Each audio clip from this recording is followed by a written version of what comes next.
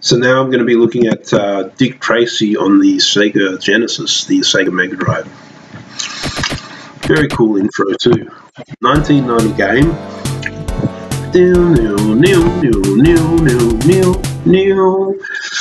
Touchstone pictures. Just a bit on Dick Tracy. Not really a fan of it. Colourful, but a flop. I think I used to really like Dick Tracy, but never really got into the character like Batman, basically. Yeah, but this is cool. So I think A is the machine gun, B is the gun, and C is jump. But you can change it around. The great thing about this is you can shoot the background as well as the people in the background, or the enemies and stuff. So there's a mailbox by the look of it. But you can shoot the windows, you can shoot the phone booth. This game is relentless, to be honest with you, as well, but it's not overly impossible. You can shoot the little fire hydrant there. He doesn't shoot it. I'll probably shoot it upcoming. This is done by a long player, by the way. I just wanted to say that. So you've got various villains and various enemies. They're all coming at you from all ends.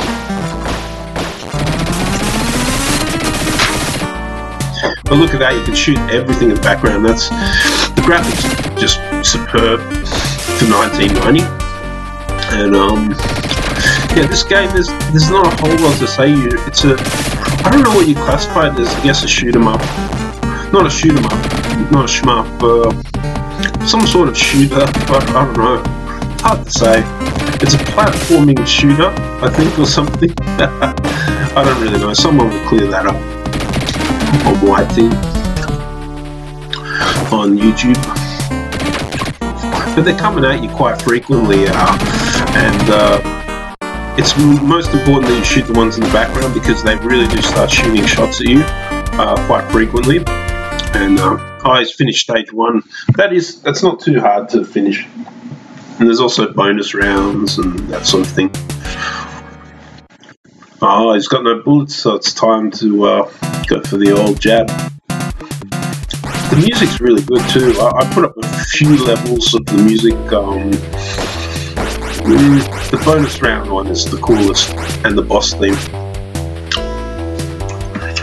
We'll play up the Itchy's kind of demise.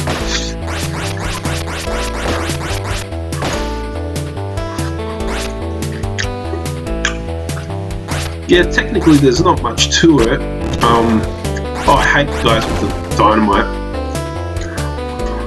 I used to rent this a lot back in the day, along with the other, exclusives like Splatterhouse, like I'm trying to think of the one. Well, Streets of Rage for sure, Shinobi, that sort of thing. Sonic. And there you can climb up that little area there to get onto the actual locomotive, the train.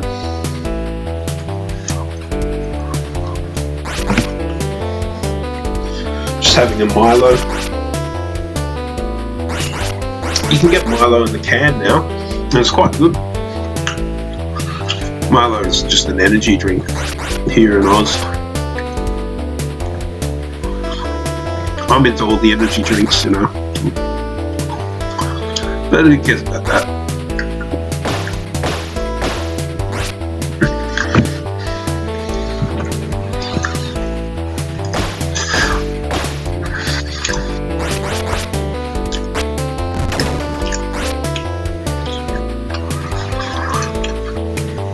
You got guys who punch, guys with dynamite, and guys with guns, and yeah.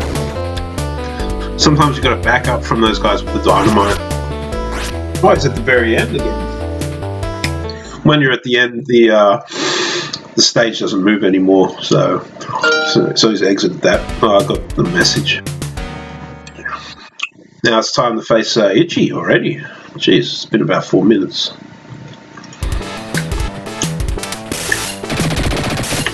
Itchy's a cool character. I think Itchy was played by the guy who did Alice. The guy who played that. Yeah, I never really watched Alice. I think he was also in, it may not be him, I forget, I really haven't watched the film in a long time. This is quite an extensive battle with Itchy. But you've got to shoot Itchy as well as the enemies, and it's actually quite challenging. Itchy's a bit of a pushover, but Pruneface is a pain in the ass. And, I think whoever the one with the dynamite is, you've really got to shoot Itchy as much as you can because he's got energy. He's the main boss, you know.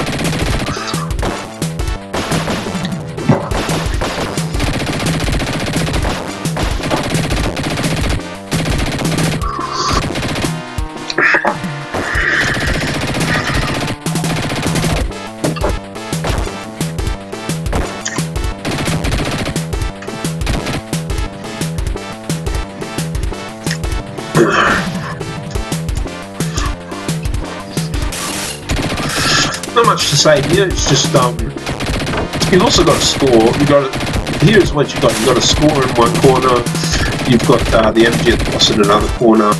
You've got the amount of time you've got to kill, and a little gun thing there, life meter, and lives. How many lives you got? So there's quite a lot going on the screen at once. So it's not for a novice really, this game, but the first few stages are very easy to pass, to be honest with you. Itchy, you should be able to pass Itchy's kind of area. Itchy's area. So there he's beaten Itchy. This case is going to blow up in your face, copper. So yeah. That's the end of that, basically. I just wanted to get to that. And then we'll watch a bit of the bonus round anyway, if we can fit it in. If we can fit it in. Yeah, so A, B, or C will control which one you can hit, basically. So A, B, C, you got to shoot. You got to be careful. It's not the easiest game. This, I think he shot a policeman just then. You got to lay off the innocents, basically, the postman, police, that sort of thing. Oh, he did pretty well there. All right, I'll leave it at that. So now I'm going to be taking a look at Ash, basically the fight off with Ash, which is this really flamboyant kind of gay character that they've got in Streets of Rage 3. They've got some odd things in Streets of Rage 3, including the music. The music is quite odd. It's not my favourite. It's kind of trance music, yeah. So Ash has done a throw. Look at him. Look at Ash. He's pitiful. It's a pitiful representation of gays. He's got the Prince symbol, he's got purple, green, stilettos. Oh, look at how he jumps. That is so gay. I think he's quite easy to beat. I just haven't really played Streets of Rage 3, but we'll just take a look at the end of this battle. Yeah, this is by another YouTuber who put it up, so... And the thing about Ash is he laughs at you when he beats you, and when he loses he cries. Like, yeah, it's actually quite good. Look at how he jumps. Oh my god, it's embarrassing. Beaten. And as you can see, he's crying there, so we'll leave it there.